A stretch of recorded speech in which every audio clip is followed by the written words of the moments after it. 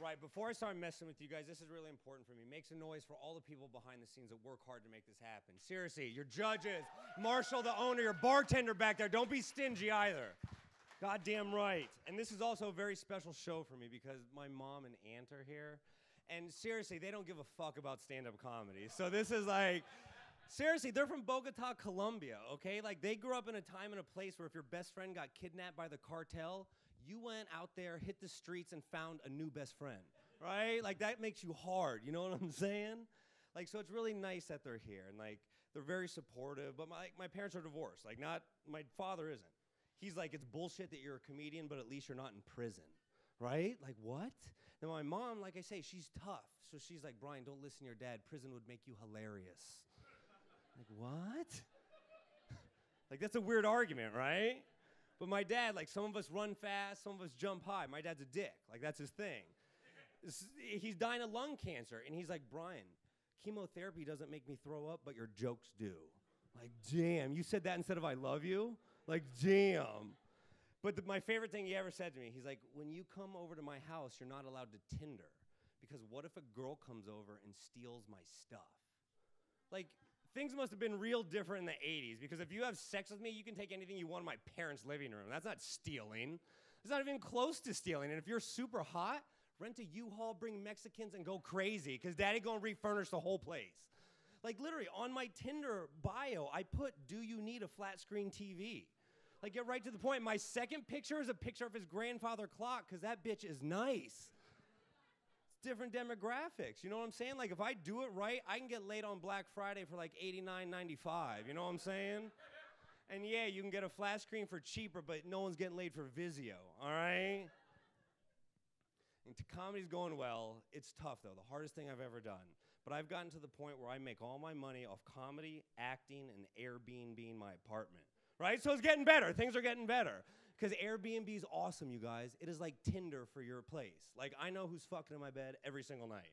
Like, it's awesome. Like, I get to pick and choose. People bid on my place. Like, right now, there are 2 gay dudes staying in my place, and they are awesome. They started an architecture company.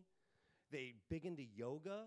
Like, these are the kind of guys that have sex and get right back to emails, and that's what I'm looking for. You know what I mean? I don't want anyone experimenting in my bed.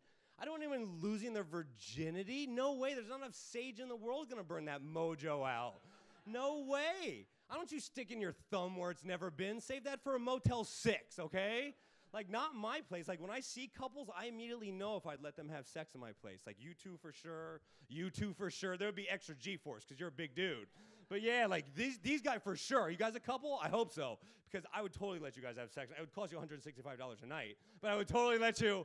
And I know this because it's like these guys right here that I picked out, I don't know about you. You might experiment a little bit. But it's like these guys right here, they have 2 good sexual moves. They're just like me. They have sex move A and sex move B. They ain't trying sex move C because they don't know what's going to happen. And that's what I'm looking for. It's like, you can come on my sheets. That's fine. But if you come on my walls, you're an asshole. You're a piece of shit. Nobody wants to sleep next to come on the wall. Like, you're not doing that on purpose. There's no way. But it's not all fun and games, okay? I had these 3 lesbian girls from Argentina stay in my place. Oh, my God. They were a mess.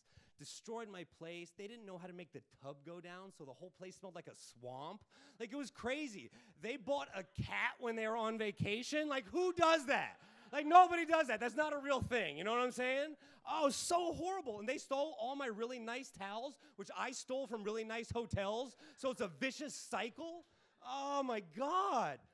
That being said, they were fine. Like, super fine, you know? So I imagine they were just having beautiful lesbian love all over my apartment, so I left them a 5-star review because I'm the bitch of the story, all right? I'm the bitch. I take you guys to Chinatown on this one. You guys are awesome. My mom and I were having a conversation. This is literally a brand new thing from yesterday. I had this bully growing up. His name was Jacob. Total asshole, right? Total piece of, you know, he had a beard at like 6 years old and a cocktail here, you know? Really weird. But then he grew up and his legs grew into his penis. It was like backwards.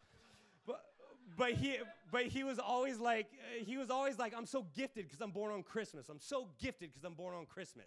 And my mom, in a passing, she's like, did you know that Jacob was adopted? Like, what? I just searched him out on Facebook, and I let him know that technically he is re-gifted, so he needs to not say that ever fucking again. You guys are awesome. I'm Brian Moreno. Thank you all so very much.